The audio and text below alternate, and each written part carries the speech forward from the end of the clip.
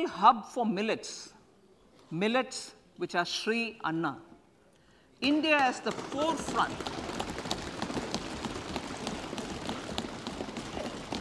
India is at the forefront of popularizing millets, whose consumption furthers nutrition, food security, and welfare of farmers, said the Honorable Prime Minister. We are the largest producer and second largest exporter of Sri Anna in the world.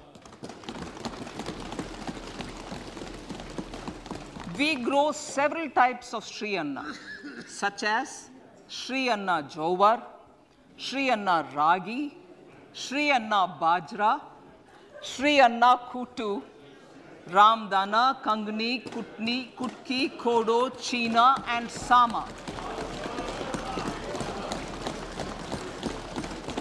These have a number of health benefits and have been an integral part of our food for centuries.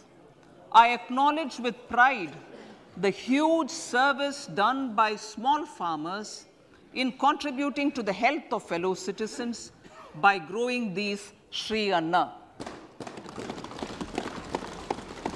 Now, to make India a global hub for Sri Anna, the Indian Institute of Millet Research, ideally Indian Institute of the Sri Anna Research, Hyderabad, will be supported as the center of excellence for sharing best practices, research, and technologies at the international level.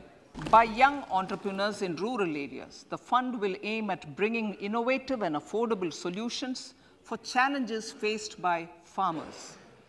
It will also bring in modern technologies to transform agricultural practices, increase productivity and profitability. To enhance the productivity of extra long staple cotton, we will adopt a cluster-based and value chain approach through public-private partnerships. This will mean collaboration between farmers, state, and industry for input supplies, extension services, and market linkages. We will launch an Atmanirbhar Clean Plant program to boost availability of disease-free, quality planting material for high-value horticultural crops at an outlay of 2,200 crores.